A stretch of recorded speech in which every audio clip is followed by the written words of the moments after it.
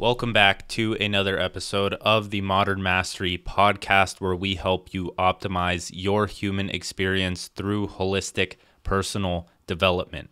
Mind, body, spirit, with business as your vessel for freedom, fulfillment, and the impact of your life's work. Today, I have Justin Welsh, who over the last decade has helped build two $50 million annual recurring revenue companies, teams of 150 plus people, and has raised over $300 million in venture capital. That was until he burned out. He saw the opportunity in the attention economy. He started his one-person business, and now he advises early-stage SMB SaaS companies in the healthcare technology vertical. He runs a private community for online creators. He's built 2 digital products for creators, and he has a one-on-one coaching business. In this episode, we talked about how LinkedIn is not a resume site. It is the land of opportunity for creators, the best route to take as a beginner in online business, and we broke down the components of a one-person business, content strategy, and the trial and error in between. If you are a growth-minded individual that has skills, interests, or passions, have tried to turn them into a source of income but struggle to make it sustainable and predictable, consider joining Modern Mastery HQ, where you can copy and paste our hundreds of processes, strategies, and systems into your one-person business while working 4 hours or less per day. We've packaged up the information from myself, a marketing consultant, and Joey, a performance consultant, into proven processes for starting and growing your business as a coach, freelancer, digital product creator, content creator, or online educator while becoming a laser-focused machine. We offer a seemingly outrageous $50,000 guarantee because we are that confident in our teachings. If you want to build a one-person business, design your perfect lifestyle, and live like you are supposed to, go to join.modernmastery.co/podcast to get your first month for $5.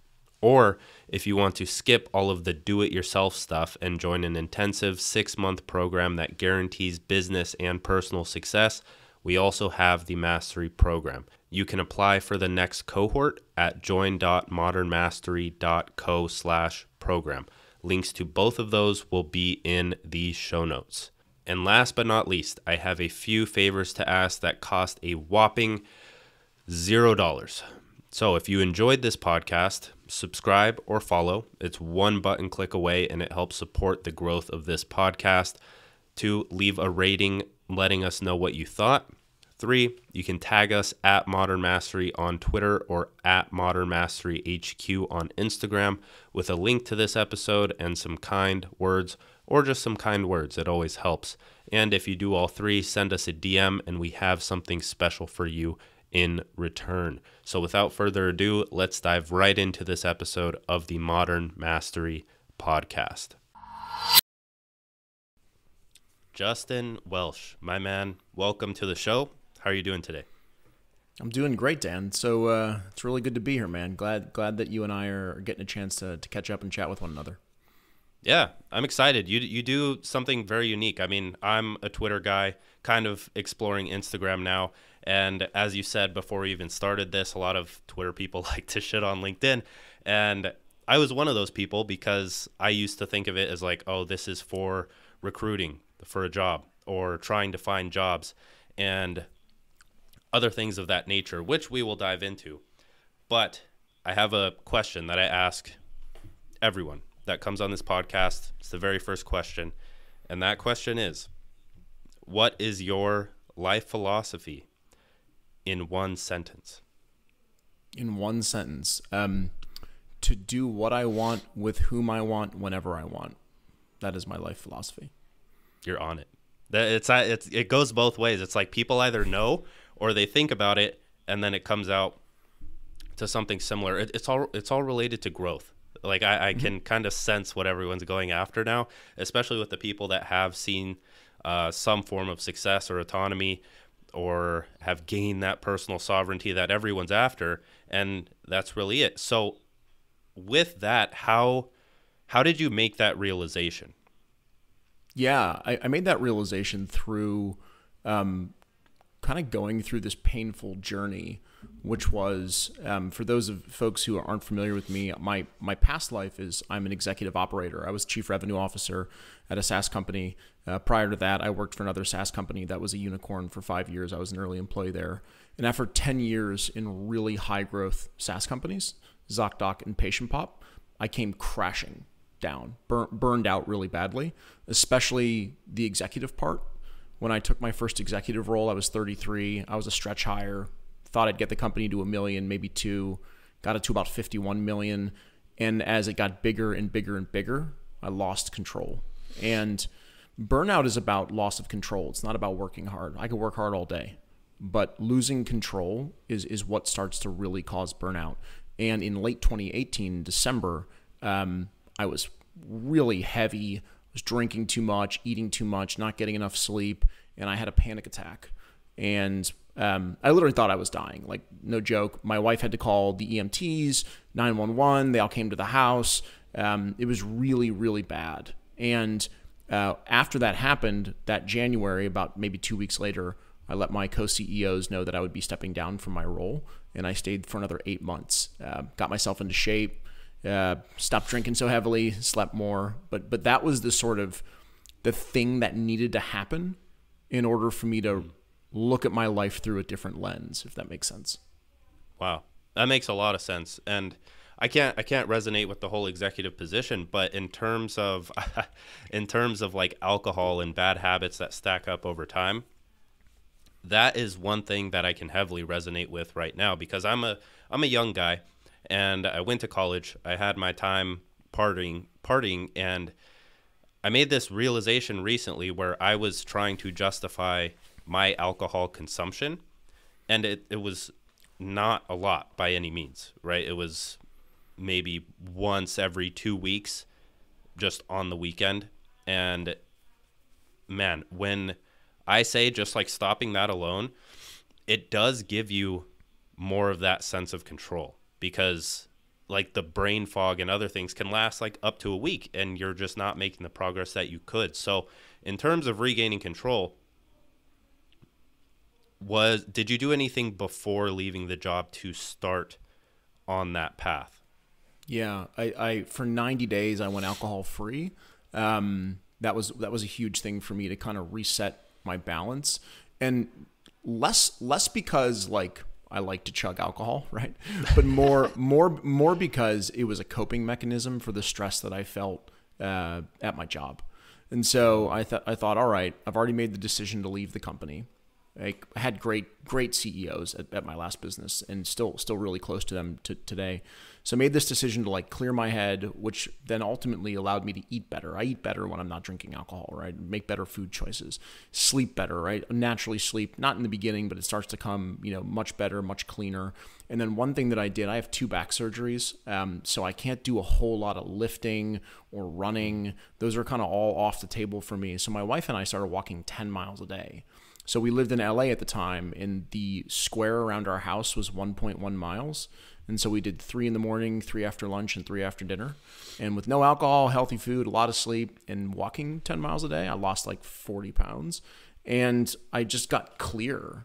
And it was a perfect time for me to get clear, because I was going out on my own and I needed to be as clear as possible. Yeah. I read that in one of your tweets, and I was going to save that for later, because I am also a fellow walk enjoyer. I go on like 5-6 walks a day. They're not that long. But you mentioned that like a business idea popped into your head, and we don't have to dive into this business idea. Sure. But in terms of walking, would you now consider that crucial, not in terms of your health, but in terms of like idea generation and just being able to perform well during your business doings? 100%. Yeah. It's interesting. Much like eating and drinking, I'm a binary person. So like I'm usually 0 or 1. Like, and with work, I'm not too different. So if you sit me in front of the computer, I will sit in front of the computer all day, and I will be on Twitter, be on LinkedIn, writing blog posts, fixing my website, changing processes, doing anything that I can do. I feel like every moment of the day where I'm not working on my business is a wasted moment, which is a problem. And so walking gets me away from that. And so we do phoneless walks. My wife and I are, she'll take hers because she's not loving technology the same way that I do. And to me, it's just like clear time, right? It's clear time with my wife, which is awesome. It's really good time for me to think. And when I walk, a lot of times I throw all the things that I'm struggling with out into the space for my wife to hear.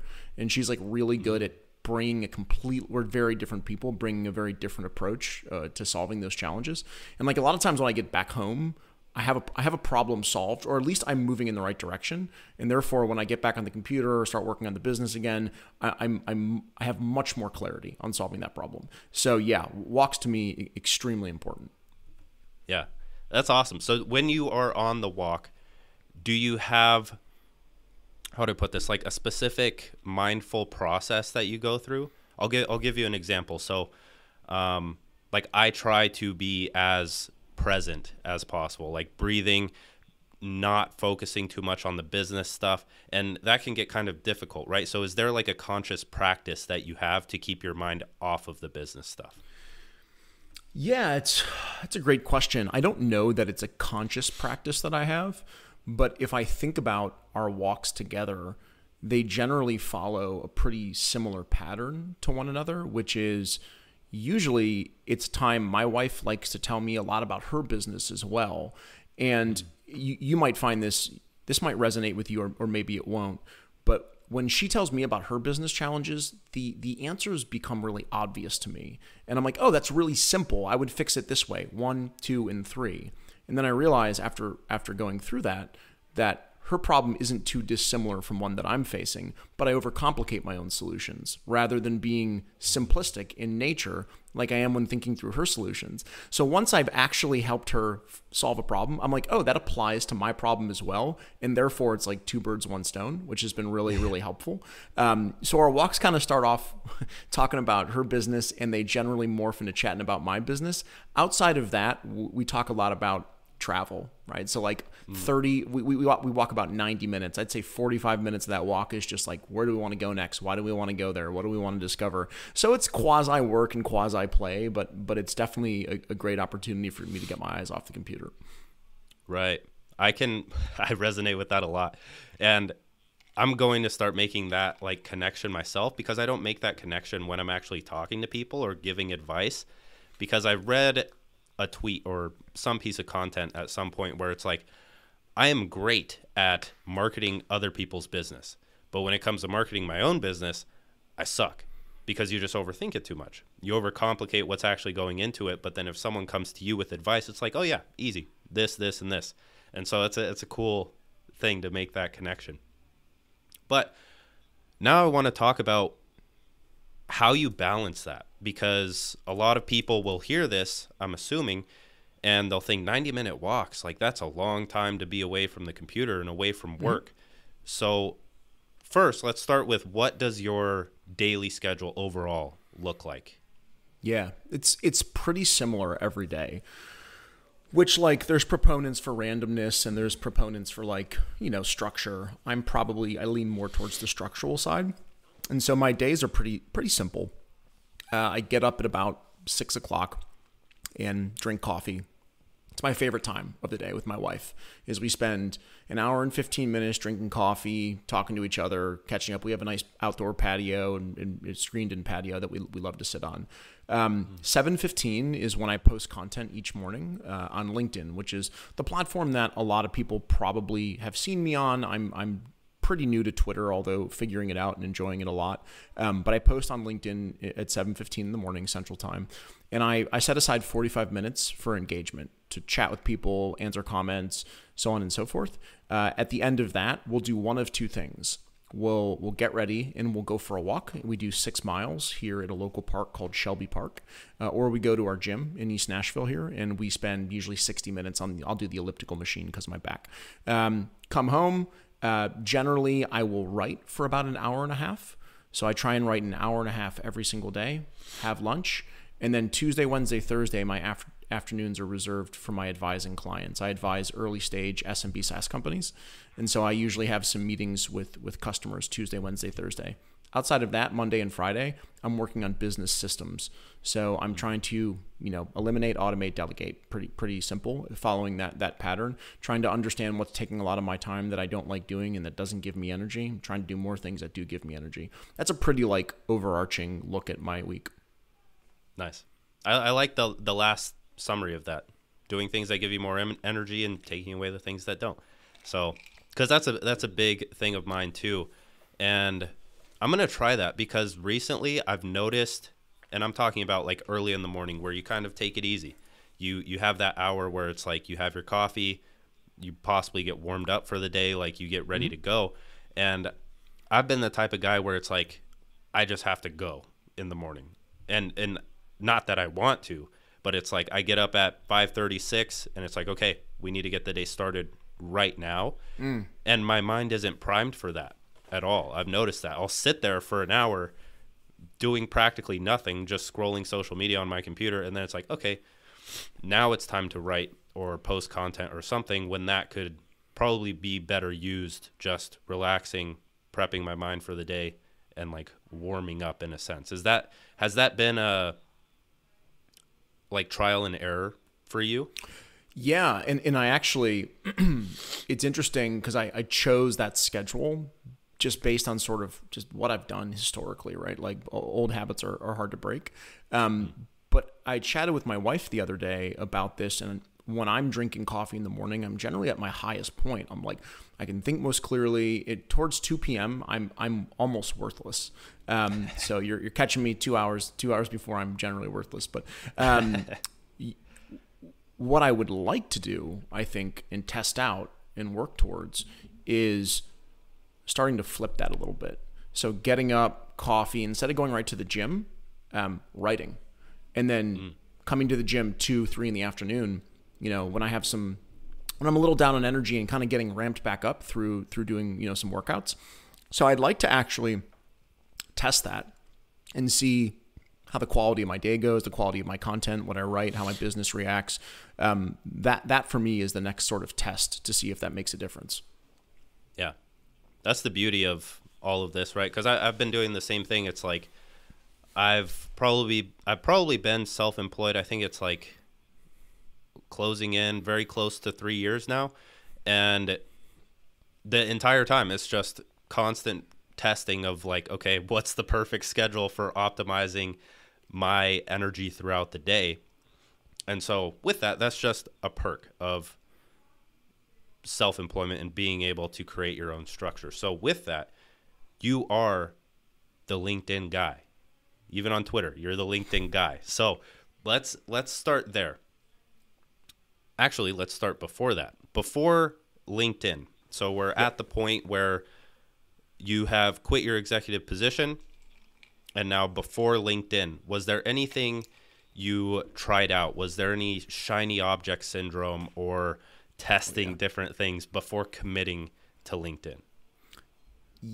Yes and no. So the last part of that sentence changes it a little bit of that question. So I started with LinkedIn. That's how I started. And most people who are listening to this who are Twitter fans will probably find that to be an odd choice. But think back to like late 2018 as I had this sort of panic attack and I knew that I was going to go out on my own. The first thing that I thought was I needed some attention.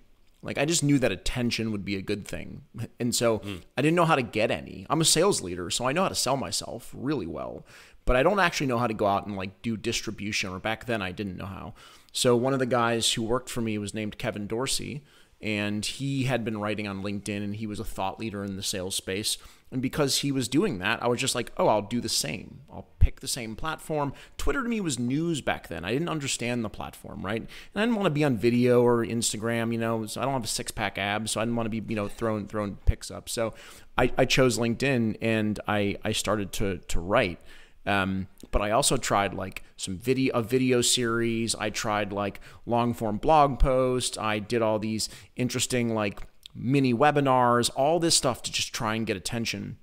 And then one day I wrote something and it kind of went berserk, and it got like I don't know, 3 or 4 million impressions. And I was like, oh, this is interesting because A, I like this. I like to write. And B, like, it seems to be working. And so I just, from that moment on, I didn't do video. I don't do audio. I mean, except for podcasts and things like this. And I just started writing every single day.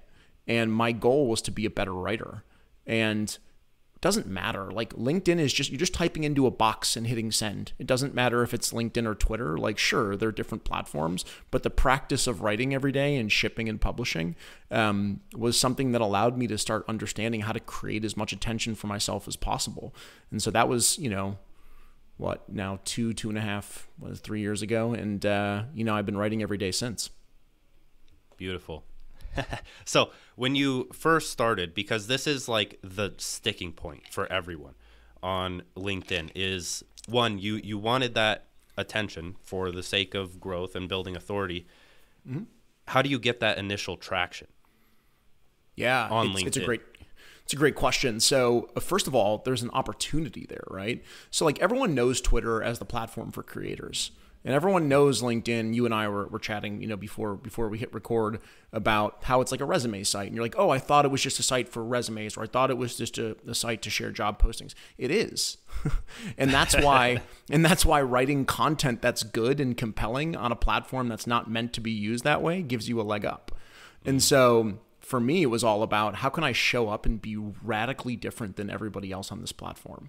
And as I started to look at Twitter and I started to pay attention, I was like, oh, I see how people are using Twitter. I'm going to go use LinkedIn just like people use Twitter. And because nobody else was doing that, I stood out. And as I started to stand out, I started to just do things that I had done in my sales leadership job. Analyze the data. What's working? What isn't working? Double down on what does, cut what doesn't. And so I started to learn about formatting, right? Being compelling, being polarizing. I read every book that I could get my hands on copywriting. I read all the Cashvertising and Ogilvy on advertising, and I read all Russell Brunson's books on how to create characters. And, I just became a student of getting attention. And I got really good at it. And the interesting thing about getting attention online is that it's addicting. And anyone who says that it isn't is full of shit. And so once you get it, you want to get more of it. And to get more of it, you got to study more. And so that's just sort of been the cycle that I've gone through, is writing, analyzing, studying, writing again, repeat. I did the same thing, and I forget about this all the time. Cashvertising, that brings back memories, because now people are promoting like different copywriting books. But man, like cashvertising is good. Like you'll hear people take the stance where like they go against cashvertising, but that opened up so much room for other like research, like more connections to be made. And so with that, one, I encourage everyone to go read Cashvertising, because it'll just lead down so many different avenues. But also, what's like the tangible process for getting those first impressions? Because on Twitter, it's like, oh, you just comment under other people's posts, or you tag someone with a value post and they'll retweet it. So how do you go about that? So there's basically two really simple ways. One is not too dissimilar from Twitter, which is, and I kind of teach this in my course, which is, being underneath large accounts. And because LinkedIn is run by Microsoft and therefore antiquated and doesn't roll out very good features, you don't know when I post.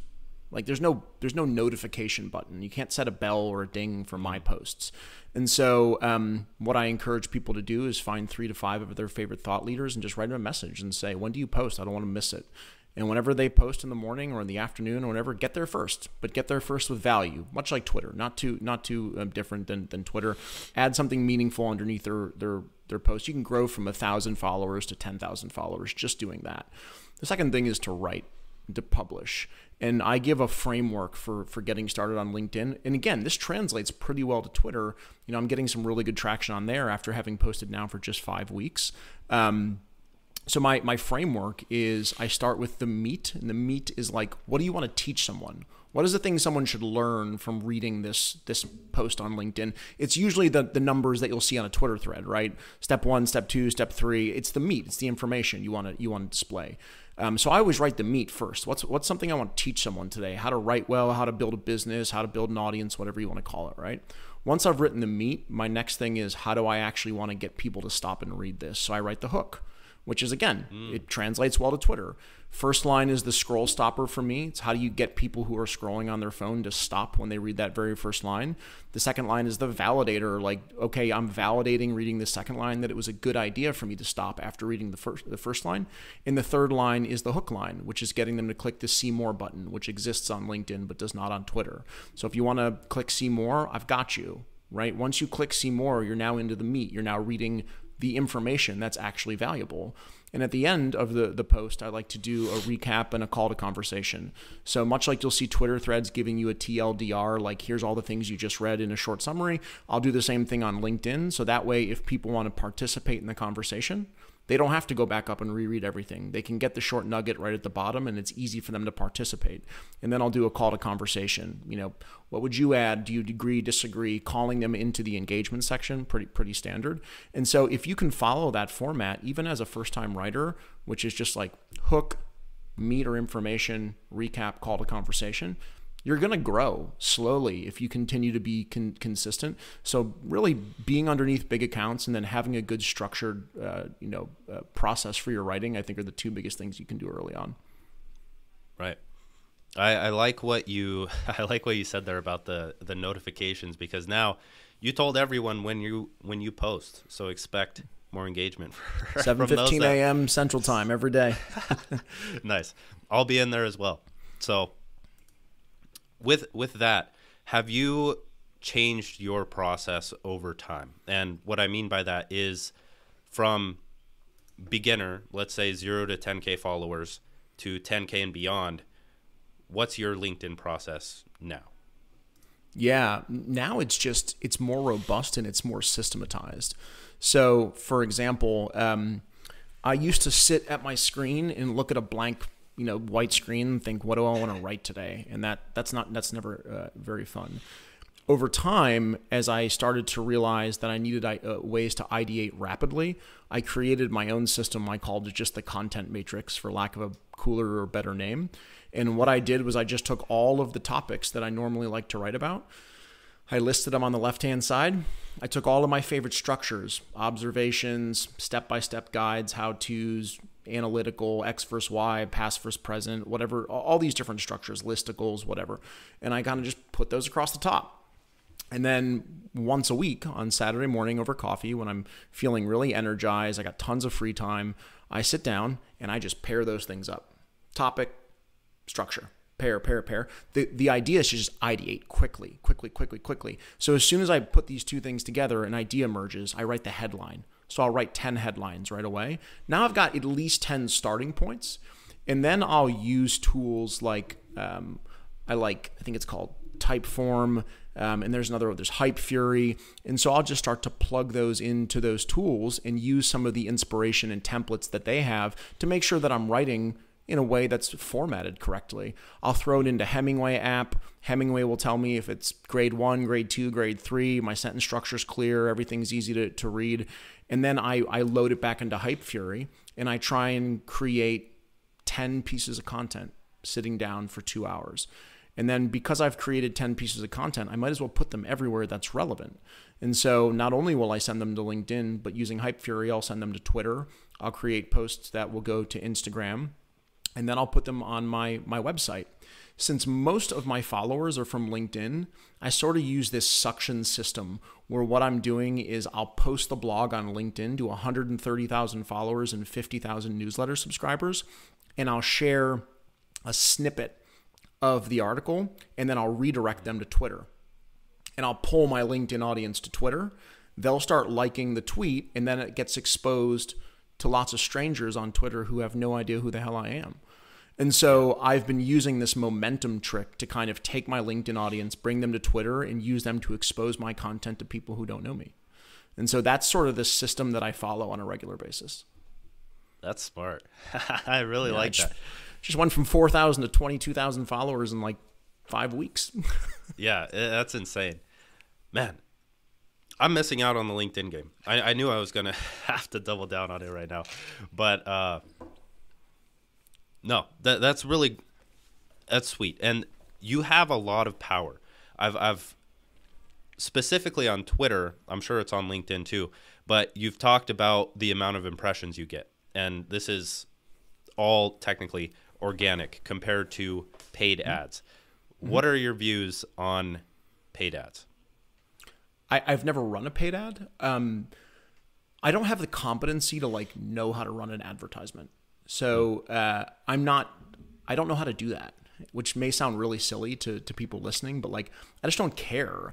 I generally believe that I am more likely to make sales of my product by building this massive organic following, by having people know exactly what I stand for, exactly what I write about, exactly what my opinions are, and exactly what my products help them do. And I make most of my products priced at what I call like an impulse buy pricing. I'm not out there selling $1,200 master classes. The amount of trust that it requires to build in order to get someone to spend $1,200 is pretty massive. Most of my stuff is what I call trust tripwires, right?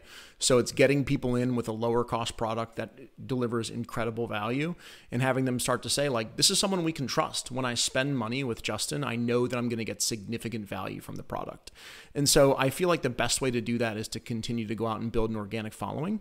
Could I do advertising and maybe have a 3-to-1 return on my investment? Maybe. I'm sure there are a million Facebook ad gurus out there who would tell you that that can happen. It's just not something I've done yet. And I'm sure some of your listeners will be like, why not? And the answer is, I just haven't focused on it. I wish I had a better answer. No, I'm the same exact way. Like I tried a whole Facebook ad agency a while ago, and that was my only experience with ads ever. And after just like seeing it, and as you said, getting kind of addicted to the growth on either platforms, it's like, why do I don't feel like I really need this, especially right now when this is working and it's not really worth splitting focus. So I completely agree with you there. But I guess, yeah, paid ads, they're an option. They're there for certainly people like us when we decide to go after them. So no, if I decide to build, if I decide to build a SaaS platform or a SaaS company, like, and the price is at the right, if I can get enough people into good lifetime value, then sure, I'll spend some money and have customer acquisition costs. And if I can justify that, then yeah, hell yeah, I'll run ads. But someone else will run them for me because I don't know how to do it. Exactly. But with all of this, so we talked about content, how you ideate and come up with all of this content. This all falls under the umbrella of a personal brand. So in terms of the personal brand, how would you define that? I mean, I don't really think about I hate the word personal brand. I used to use it a lot when I started. Like, I wrote guides on how to build a personal brand, so I called it. I think of myself in this, I mean this in the least arrogant way possible. So I don't mean this in an arrogant way, but I think of myself as a walking business. I don't think of myself as a personal brand. I'm a person who happens to know how to solve a lot of people's challenges. I know how to help people grow their audience on LinkedIn. I know how to help people build their first service business. I know how to help people productize service businesses that they've been successful with. I know how to do those things. And so it's not my personal brand, it's my business. And I think that I have spent the last 2.5 years, being really, really afraid or uncomfortable to call myself an entrepreneur. Because to me, entrepreneurs are people who start SaaS companies. That's what I think of when I think of an entrepreneur. Someone who raises $100 million in capital. And for me to call myself that is just so uncomfortable. And recently I had a dinner with the former CEO of the first startup that I was at, which is a unicorn. And he said, well, tell me about what you're doing. And I described it. And he said, you're an entrepreneur. That's a business. That's a business that scales. Like, you can scale that business year over year. And I was like, oh, that's interesting. So for the very first time, 3 weeks ago, I started referring to myself as an entrepreneur rather than as a personal brand or, a one-man business. And I had all those different ways to refer to myself that way other than entrepreneur. And now I feel comfortable saying that. I can relate to that a lot because it's the same. Like, one, there's the stigma that an entrepreneur is someone who builds some form of like huge company. They're very like out of touch in a sense, but then there's also the stigma of like, oh, entrepreneur is a kind of like cheesy way to put it in some cases. Maybe only I've experienced that, but yeah, it's a weird dynamic there. And I want to talk about I lost my train of thought, but we'll dive into the promotional aspects of LinkedIn and personal brand and how you go about this, because in my opinion, like the one-man business, it's much more clearly personal. It's much more authentic. And with that comes different ways of selling things sometimes, because as a business, it's like you have to stick to the brand message. You have to stick to this certain way of saying things. So when it comes to promotions how do you go about promotions on LinkedIn? Yeah, I think about it. I forget, I was having a conversation with a guy named Eddie Schlainer who runs a site called verygoodcopy.com. And we were talking about copywriting, and he used this one word, something about curtain language. And it was like, you use this language in your copy to infer that there is something magical behind the curtain. And, the audience needs to pay to pull that curtain back and see what's behind it. And so that's always stuck with me. And so when I go out and I create content, the first thing that I'm doing to set up my promotion is I'm proving expertise. Like if you look at my LinkedIn profile, every single thing that I've written gets 100,000 impressions or more. Like I can prove that I know how to build an audience there. The next thing that I can do is I can prove that I've turned it into making money. I can share screenshots of how much money the business makes just based on LinkedIn, how much my products make, all those different things. That is all just setting the table. That's all table stakes for me, like being an expert, having some authority, showing people that you know what you're doing. But then the next thing that I want to do is I want to let my audience know that the way that I do those things is really complex. And I can show you the complex systems that go behind doing those things, but that exists inside my product. So the first thing that I do when I go out to promote something is I create sort of a takeaway of what you get with the outcome. So what happens when you have 130,000 LinkedIn followers? Well, you get great job opportunities. You get asked to speak on podcasts like this. You get asked to speak on stage at events like SaaStr. You make money. You can sell products. You can be a thought leader. You can win awards. Like all those things can happen if you build a big following. So first I set the table and say, like, imagine being able to attain all of these things, right? What's the gap between not having them and having them? Growing an audience, becoming an expert, and having some authority. Want to do that? Here's a peek behind the curtain. Want to peek behind the curtain fully? Here's how much it costs, right? And then I throw out an impulse buy. My product is $150. Not necessarily as much of an impulse buy as my first product at $50, but with a nice 25 or 30% discount, it becomes something that people can easily pull the trigger on. And whenever people pull the trigger on it, I put them into a funnel where I ask for video testimonials 2 weeks later. And I have 2,500 students. I've got hundreds of video testimonials that are really, really powerful. They all get automated to my landing page, so my conversion rate continues to increase over time as people visit there. And the cycle continues. People buy, people video promote, I post about it, people go to the site, conversion increases, they buy, they video promote, and around and around and around it goes. And so that's how I think about promotion. There's no more complicated system than just that specific sort of flywheel that I've created. That's amazing. I'm going to go back over this.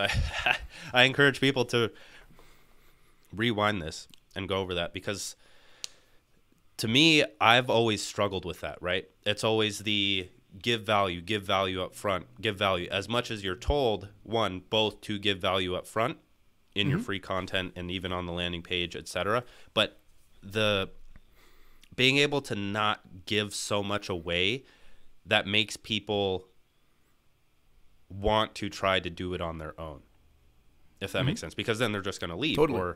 And they may come back eventually once they don't have those complex systems. Here's something interesting, though, in that I had a conversation with someone who has a really massive following, on Twitter, and I won't share who it is, but he and I had a chance to get a coffee here in Nashville, and we agreed on something, which is I can take everything in my product today that is in the paid product, and if you look at it, it has all been shared for free somewhere. Somewhere along the line, I have shared everything that exists inside of it. People don't pay me for some new secret, even though they believe they are. They believe they're paying for what they're really paying for is aggregation. They're paying for everything in one spot. They're paying to go from point A to point B in 1 hour, not to have to sift through my content for the last 2 years and spend a month trying to put it all together. And so I always give freely. Every system I figure out, everything I described about siphoning my LinkedIn audience, that's all free. You can all read that on my website. But when you want to go build your first LinkedIn audience, you want to go build your first service business, I've assembled all of that information in a way that is extremely digestible and affordable. And so people pull the trigger, get a lot of value, and continue to buy from me. One thing, Dan, that I didn't mention that might be helpful to some people is outside of creating that flywheel, at the end, there's also an invitation to join my private community. And I make my private community subscriptions quarterly, so they're impulse buys again. So people can just join the community. They come in, $99 for a quarter. And what I'm creating is my own personal Twitter, my own personal LinkedIn, where as I grow and as I sell more and create more products, now I can promote them on Twitter, I can promote them on LinkedIn through my newsletter, but I can also go to 2,000 people who I have as a captive audience who enjoy my stuff and drop a link in a Slack channel. That's pretty, that's an easy way to continue to sell future products from people who are already excited. And so it's all these different sort of buckets of, it's kind of a diversified portfolio of income, if you will, in distribution. Yeah, I love that. I love how you put that. And the one question I have from that is why the quarterly? Have you tried the monthly pricing structure? I haven't. I started yearly, and what I found is that yearly really screws with your optionality. So like 3 months in, if you don't like running a community, you got 9 more months, right? And so for me, I brought it down to quarterly, mostly because I don't want it to be a hotel. Like I want people who want to come in and stay for a while. And so I think if you give the community 90 days, you're probably going to be really, really pleased with it. I think if you come in for like 14 days and you're like, I don't like this in the first 14, I'm not going to spend the last 14, and then you'll probably have a higher churn rate. I could test it out to see what works, but quarterly gives me the right amount of sort of oomph to get the right people in, but it also gives me optionality where I'm always 3 months away from, if I don't like it anymore, closing up shop. That makes a lot of sense. I like that. I may try that myself. And so I regained my train of thought from when I lost it. And my question here is, I've been toying with this in my head a lot. And it is like the future of business kind of as a whole. But where do you, since you are a one-man operation or a one-man business and you see the value in that, do you see things moving more towards that? I don't know that I see things moving more towards that. I think I see, and I'll say something about a topic that I know very little about. I'm not a Web3 NFT crypto guy. I'm just not. It's just not something that I understand very well. But like I do see like DAOs, whatever you call them. And I don't think that's all that different than what one man or one woman businesses will do in the future. For example, if you look across Twitter, I see a lot of people building product studios. So there's studios that create product nonstop, and they rely on people with heavy distribution to go out and deploy those products to their audience. That's a product studio. I want to create a distribution studio. Myself, other people who have really large followings, why can't we bundle together and say, hey, you want to take a SaaS platform to market? Hey, you want to take an info product to market? You want to take a community to market? Collectively, we do 500 million impressions every year. Like, what's that worth to you? What are you willing to give away for that? Wow. And I think that if one man and one woman businesses pair together to really improve their power, then they can start to own a large percentage or even a small percentage of a lot of businesses. And I think that's a really powerful thing. That is.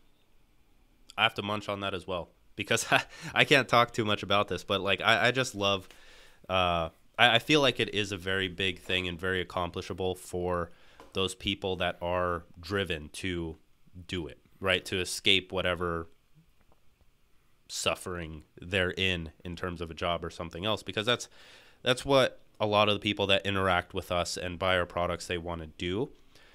But then I kind of get caught up in that mindset of like, oh, everyone wants to do this, or this is where things are going to move, or there's going to be a massive push, when in reality, I don't really know. All I can do is just keep pushing the message I'm pushing. Yeah, and I think what people often overlook is, so imagine me, right? When I quit Patient Pop, built the company from a sales organization perspective to 50 million from zero, right? Mm-hmm. And I could have gone out and said, well, look at guys like Mark Roberge who built HubSpot. He built that to 100 million from zero. Therefore, I am not the expert. Mark is the expert because he did something twice as. That'd be foolish, because there's a lot of people struggling to build something to $1 million. So the reason that I'm telling you the story is there's probably a lot of people who listen, who want to do something on their own, want to leave their 9 to 5, want to get started in self-employment, who look at other people and say there's already a me out there, but there isn't. Like, there's a million guys talking about audience building, building businesses, building on LinkedIn. There's a million of me, right? But all I want is for people. I'm the brand, I'm the niche. The niche is me. And when the niche is me, I don't compete with anyone else. And so I'm always trying to teach people to like build a niche of one. Build something where people like you because you're entertaining, humorous, funny, polarizing. Be the guy or the girl that people want to follow. As long as you're interesting, there can only be one of you. And if you can build that niche of one, you get, Kevin Kelly, 1,000 True Fans, whatever it is, like you got a walking business there. And so I just hope people don't get discouraged by seeing that more people are dipping their toe in the water, because it's just validation. It's not competition. Completely agree. It means it's working, and it means there's something there. Mm-hmm. And the way that I like to put it, because this is a big thing I talk about a lot in terms of like you being your own niche. And I am a big spiritual guy. So I try to, and like philosophical. So I spin it in the way of like, your conditioning, every single external stimuli you've been exposed to, your personality, the things that have built up over time, makes it so nobody can compete with you if you learn specific skills to market and sell yourself on the internet and understand those hard skills of content creation, writing, marketing, sales, etc. So with that, we talked about that one huge misconception with online business as a whole. What are other common misconceptions that people have when they come to you, when it's time to build something for themselves? Yeah, that's a really great question. I think the most common misconception is that if you have an appropriate niche and a product that solves a specific group of people's problems, that you're sort of all set. I think like, oh, I work with high performance female sales leaders in the healthcare technology space. I help them become better at their jobs. Okay, cool. I've identified my niche and I'm really good at that. I did that thing for 5 years and I know how to do that thing. Knowing the people whose problem you solve and being able to solve their problems are only two pieces of the pie. The other piece of the pie that you're forgetting is getting that attention we talked about earlier, is getting those eyeballs, making sure that people know who you are, what you do, and why you do it. And so the misconception that I see is that people don't spend enough time or don't understand the amount of time you have to spend copywriting, learning how to be a great podcast host, learning how to host live events on video if that's your medium, like running a successful YouTube channel, building an Instagram following. It doesn't matter if you know how to solve a problem. Like, if people don't know about you, it's all a moot point. And so to me, one-person businesses are mostly about marketing. And I think that gets greatly overlooked by a lot of people going into them. That was so well put. I wish I could put it like that. Well, now I can.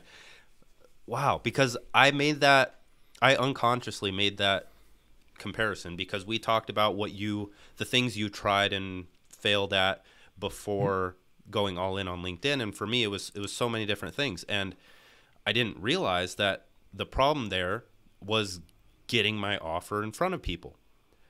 Because as a freelancer, the 5 different things I tried freelancing with, it's like, okay, yeah, I'm going to send 10, 20 cold emails and then get discouraged, call it a day, and try something else because it's not working. I could have like get people the greatest results, but if I can't actually get them the results, then it doesn't matter. So that is huge, and a big thing, like one thing I'm big on, because once I started learning the marketing, once I picked up cash advertising, once I let that take me down a huge rabbit hole of marketing and sales, it's like everything started to click. It's like, yes, I understand, like I can solve this problem. I've acquired enough skill to do something for a specific person, and now it's like, okay, how do I make this appealing for that person? How do I actually get their attention in, without knowing all of this stuff, what seems like a saturated market? As we talked about before, that's not really the case. So that's huge. And listeners, that is very big. So pay attention to the whole marketing side of things and marketing yourself. And one thing I do want to talk about as well is your bios. There's a very minor difference in your Twitter bio and your LinkedIn bio. One says you are building a portfolio of one-person businesses to 5 million in revenue. That's your LinkedIn bio. Your Twitter bio is you're building a portfolio of no-code businesses to 5 million. What's the reasoning behind that? Yeah, it's a good observation. What's the best way to put this? So generally, Twitter tends to be really tech heavy. So when I say tech heavy, like LinkedIn has a lot of people who work in technology. That is different than people who make a living creating technology. That's a minor difference there. No code on LinkedIn is not a popular topic. Like people aren't talking about no code like they talk about it on Twitter. It's just not talked about. It's not. There aren't as many solopreneurs on LinkedIn. There are people who work for other companies. So using the word no code, it's meaningless or less meaningful on a platform like LinkedIn. One man business, that resonates. It's pretty easy. It's easy to understand what it is. I'm a solopreneur, right? Twitter, very focused, very tech heavy in the way that people are building with technology. And so when I talk about building a business, I want to be very clear that I'm not an engineer. I don't build SaaS products. I build everything with no code, and mostly service businesses that get productized eventually. That's mostly what I build. Service business until it's good enough, I understand it well enough, I productize it, and then I move on, I build another service business, I productize it. That is sort of how I do business, and I want to make a clear sort of distinction on each social media platform so that it resonates with the common user. So that's why I think about that. Nice. I like that. So what's,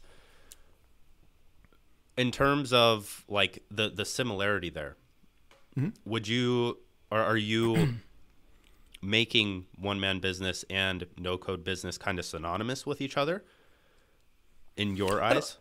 I don't know that I am. I think it's a good question. I don't know. I don't think so. I think that no-code businesses can have lots of employees, and I think a one-man business can be, can be someone coding something back, building a piece of software. For me, it's just using jargon or lingo that is synonymous with that platform. And so that's sort of how I chose that.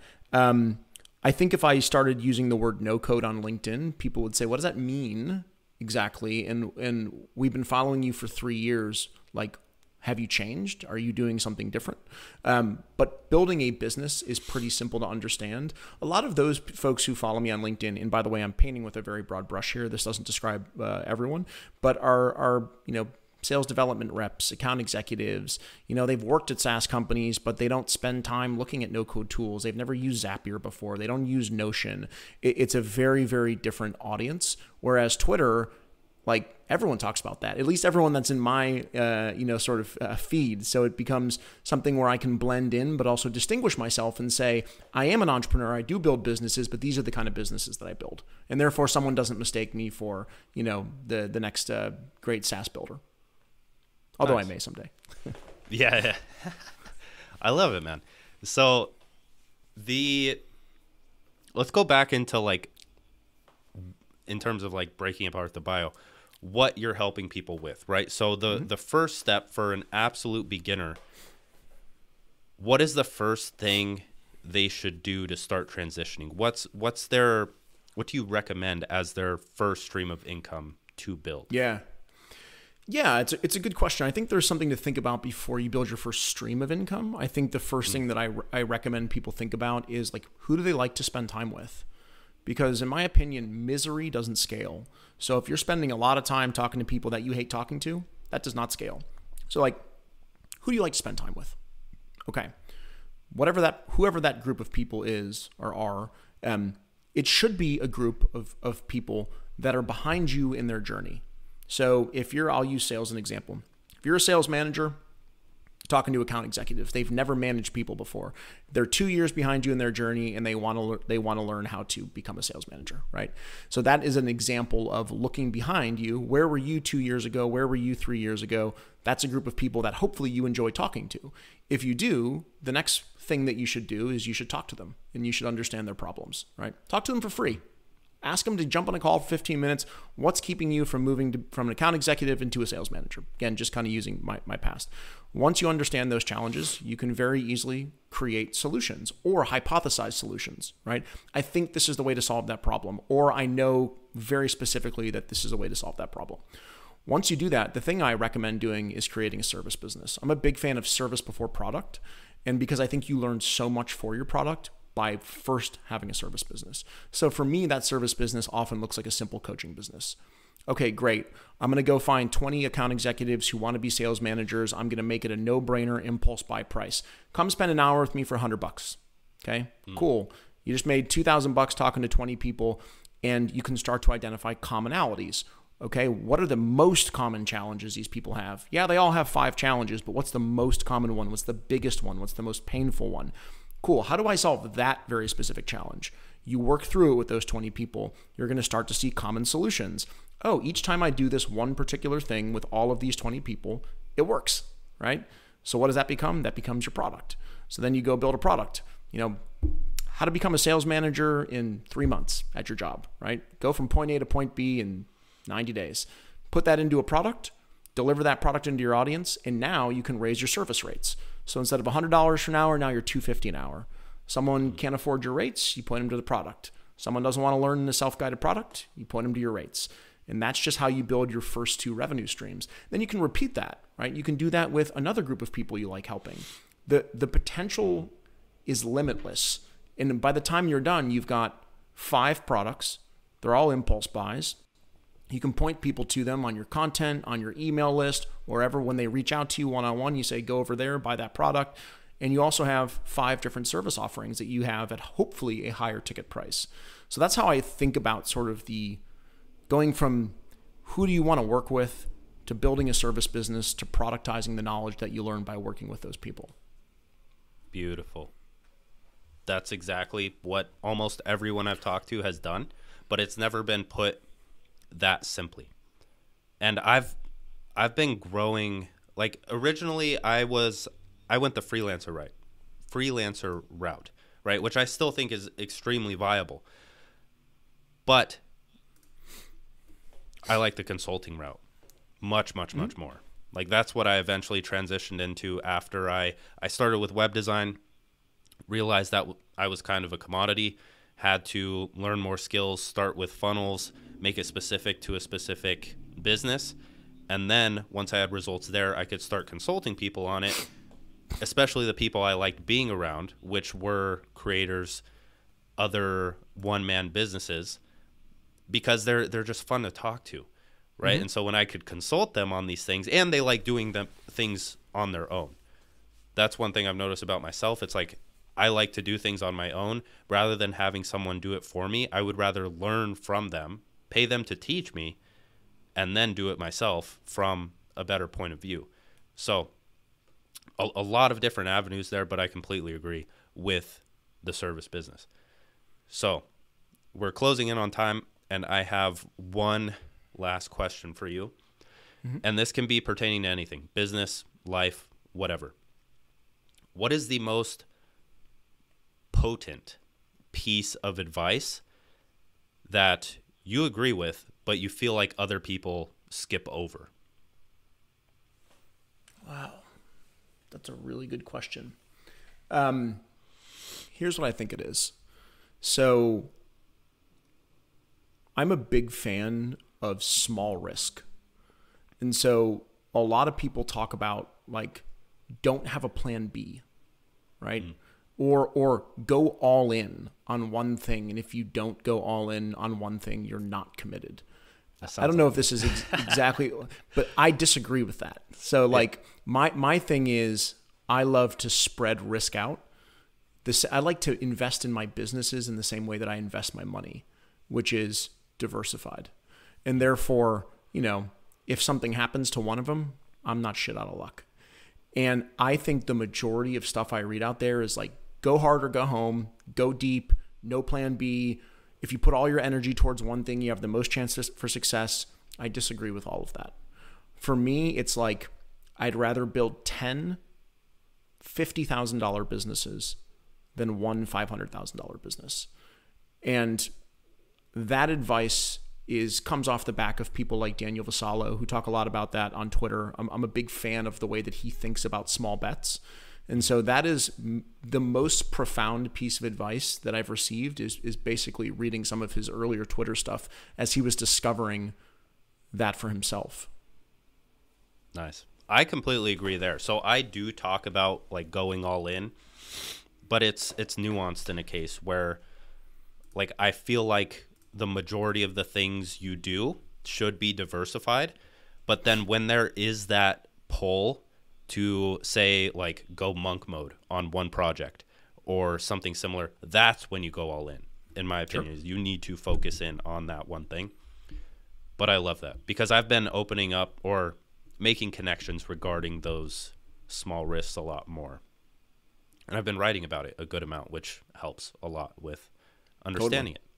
So, Justin, that was an absolutely amazing podcast.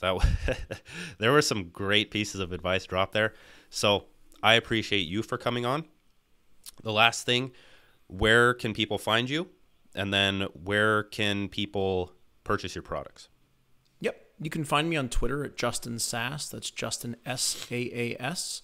You can find me on my website at justinwelsh.me. Or you can find, if you're interested in learning how to grow on LinkedIn, which I'm sure a lot of Twitter folks aren't, but if you are, you can go to theoperatingsystem.co, theoperatingsystem.co. Sweet. And we'll have all of those in the description. And I guarantee a lot of Twitter people want to grow on LinkedIn. I feel like they're just choosing, they should. They're choosing the polarizing option where it's like, fuck LinkedIn, Twitter's the only way. So, no, we're all going to take over LinkedIn. Great interview, yes. Thank you, man. Thanks for coming on again. We'll see you next time. See you. Thank you so much for listening to that episode of the Modern Mastery podcast. I have a few favors to ask you. For a whopping $0, you can support this podcast by following, rating, and subscribing on whichever platform you are listening on. For an additional $0, you can share this podcast and tag us at Modern Mastery on Twitter or at Modern Mastery HQ on Instagram. This helps the Modern Mastery community grow and allows me to bring you top-tier guests to fuel your hunger for wisdom. It costs $0, but it does cost you your time, and we understand how valuable that can be. Lastly, if you are trying to build a one-person business as a content creator, coach, freelancer, digital product creator, or online educator, consider joining Modern Mastery HQ that has hundreds of proven processes, strategies, and systems that you can copy and paste into your life and business to become a highly paid, free, and fulfilled individual. Go to join.modernmastery.co/podcast to get your first month for $5 and gain instant access to 4 beginner legacy courses, hundreds of trainings and strategies, and a community of growth-minded individuals because, quite frankly, your friends and family just don't understand this kind of stuff. With that, I hope you enjoyed this episode of the Modern Mastery podcast, and I'll see you in the next one.